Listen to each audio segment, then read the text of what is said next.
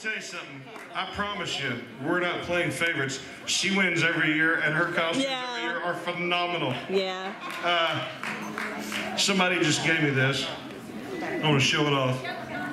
It's number 7 out of 40. How many of you know Joe Petrecchio? Yeah. Well, he drew the most lovely thing for Carolyn. Yes. Yes.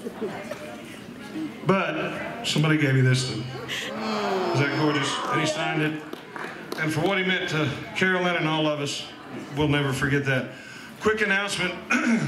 When I made the program, we had some different things that were going to happen. So a couple of the time things were wrong. Obviously, we're still going to have the buffet here tonight. And then at 7:30 is when the show will begin. So we did have it at 7 because we're going to do some different things. So the regular, open the doors 6:30, whatever. And then Marcus will go on at 7:30. Then we have the Christmas show, and then that other guy. Yeah.